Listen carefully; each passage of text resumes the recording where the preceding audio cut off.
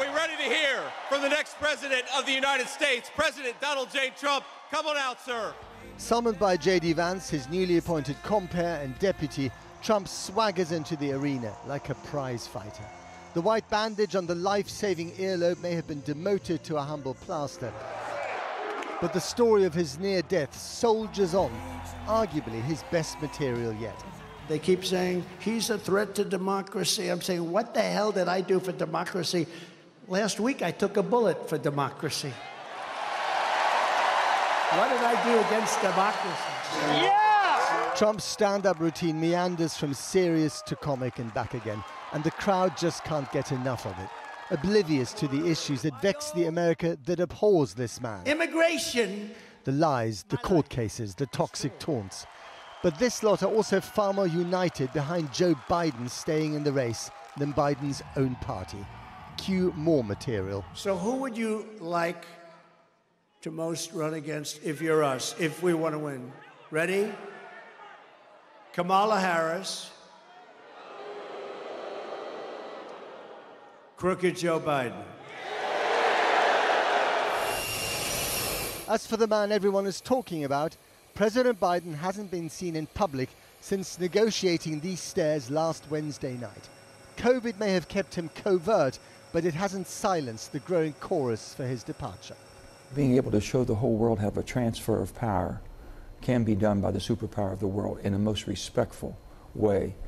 I'm hoping for that because I think it'll leave him with a tremendous legacy as one of the greatest leaders that we've had. And I say this, and I came to the decision with a heavy heart that I think it's time to pass the torch to a new generation. Pass the torch!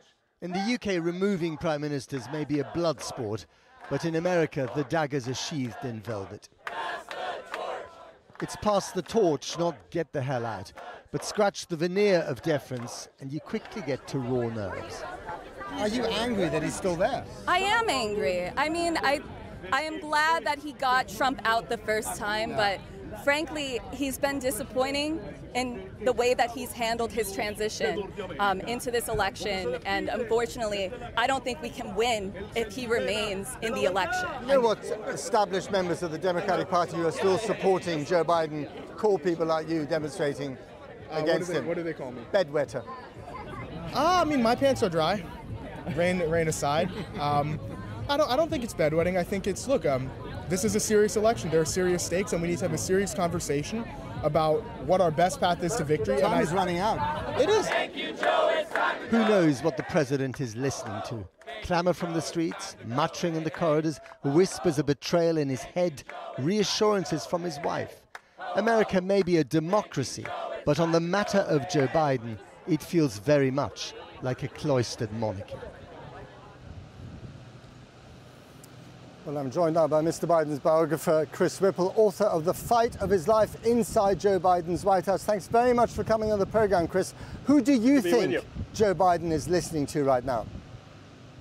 Well, he has a very small inner circle of advisors he's relied on for decades. And first and foremost, his family, Jill Biden, his sister Val, Hunter, and then his close inner circle of advisors, Mike Donilon, Ted Kaufman, with whom he used to ride on Amtrak every day to the Capitol. Now, look, I think it's going to take a minute with Joe Biden. And it should, frankly, because Biden and his advisors know a lot about elections, possibly more than Barack Obama and George Clooney. I mean, they've been underestimated time and time again. Joe Biden believes he has this connection with the working class voters of America. They proved it in 2020 when they were counted out time after time after time. So it's going to take a minute for Joe Biden to leave the stage if he does. Right. Do you think he's being smart, stubborn, or reckless, or perhaps a combination of all three? Well, I think this is Biden being Biden. You know, he's a very proud person. He's certainly always felt that he had a golden gut when it comes to politics, and he certainly proved it over the years against all the people who counted him out. So I think this is vintage Biden you're seeing right now, and it's going to take a minute for him to decide to move on if he does. So there's still a big if there, right? He may decide to stay. No, I mean, The reports that I've read that say it's a matter of when, not if, I find dubious at this point. I do think that the political pressures are just enormous here.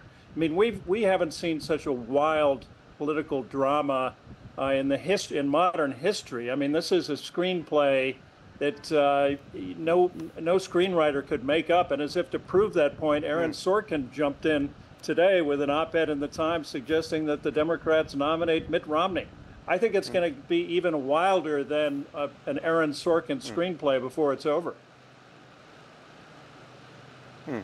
Now, we know about that phrase, follow the money, and the money looks a bit troubling, doesn't it? Because Donald Trump has raised an awful lot of money, I think twice as much as Joe Biden, since he was prosecuted, and Joe Biden's money is in danger of being frozen by the big donors.